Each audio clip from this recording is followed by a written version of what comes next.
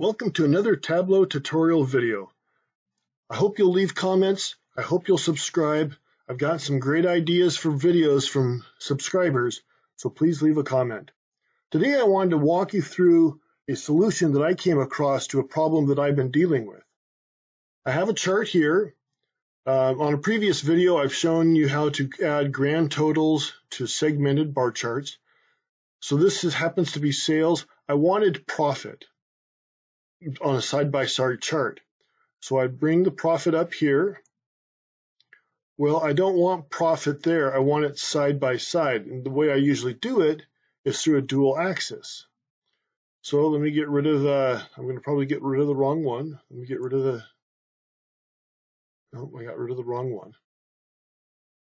So we'll get rid of this sales. Now I've got the segment and I've got the profit. We just do the dual axis. And we'll do synchronize, always synchronize. They're over offsetting. I don't want that. I want them side by side.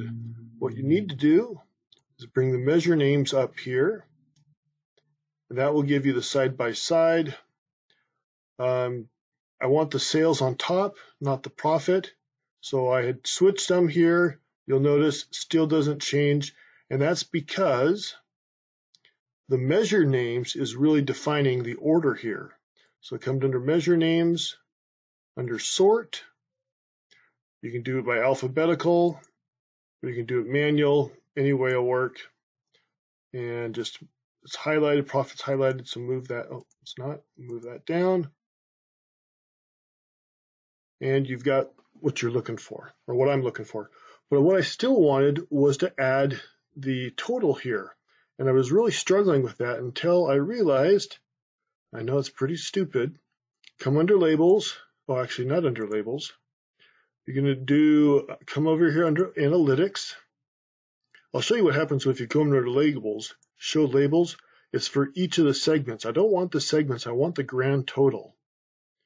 Come under reference line, bring it over, and you want it for each cell for the sales. It's going to come up with a band here, a list of items.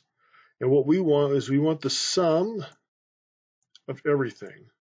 You don't want the maximum because that'll be the max segment.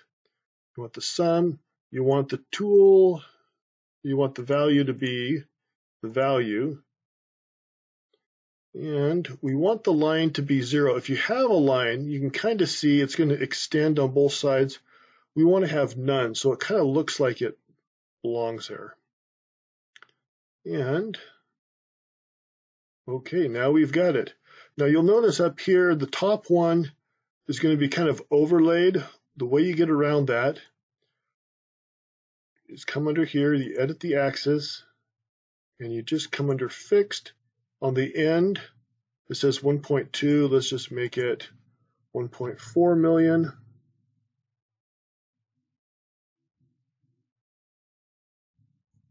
And now it's extended a little far enough that you can get that.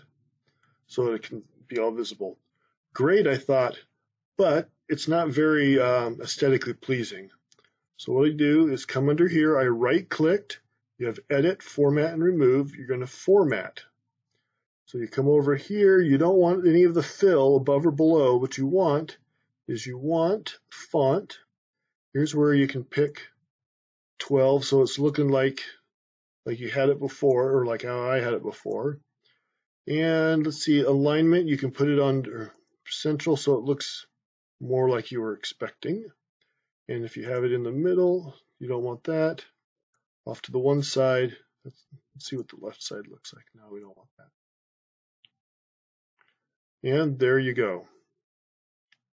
So now you have a side-by-side chart with segments and a grand total at the end.